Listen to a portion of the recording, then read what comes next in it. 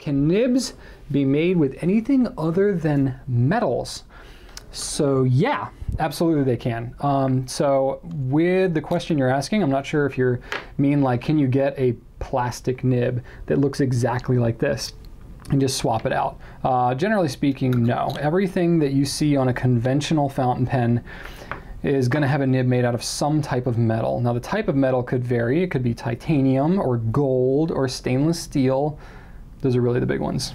I don't really know of any other material actually other than those, but you certainly could get a variety of different types of nibs out of those combinations.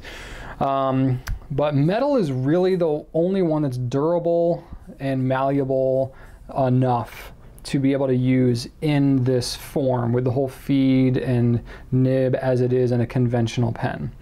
Conventional fountain pen. Now there are other types of pens out there. For example, there's a glass pen. You know, it still uses a nib. It's a completely different design though, you know, just to give you an idea here. You know, the way that these glass pens work, this is a Jeroboam glass pen. Also have a roller and cleaner one here. It's a very different design. They're very pretty, aren't they?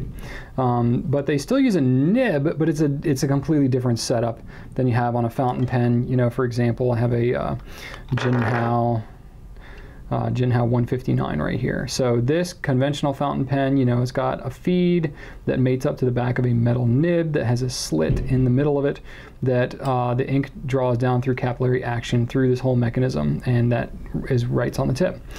Glass pens are a little bit different. So they're fluted, and they're all hand done too. They're fluted, so it still works by capillary action, but it doesn't feed through the glass, right? It just wraps around it, and it goes down through the fluting. So as you're writing with it, you're writing and it's kind of loaded up almost as a feed channel is in every single flute.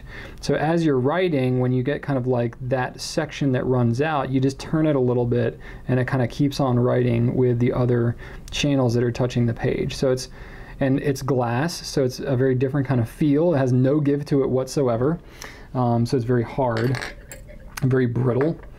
So it's a very different writing experience. But you can still use fountain pen ink with it, which I think is kind of the point. Now it's a dip instrument, so it's not quite the same. The only true fountain pens that I know that use these nibs per se use metal nibs. So the glass pen is going to be a dip pen. There's other types of nibs that you can get, or well, you call them nibs loosely, but basically other types of pens that use a liquid ink with capillary action like that. You can get them out of glass like this. You can also think about like the old school, you know, quill, the feather quills. That was essentially the same concept. So it had a feather, you know, within the whatever the quill part of the feather would have a cut down the middle of it, and that would be where the ink would draw down. It's not very commonly used today, but it's certainly a material that can be used. You can also use, you know, brush pens. That I think isn't really considered to be a nib. But then you can use other things, like you get into more artistic calligraphy kind of stuff. You can use, you know, reeds and folded nibs. You can use like a bamboo and stuff like that. And it works sort of in the same concept of the capillary action and how a nib works in a fountain pen.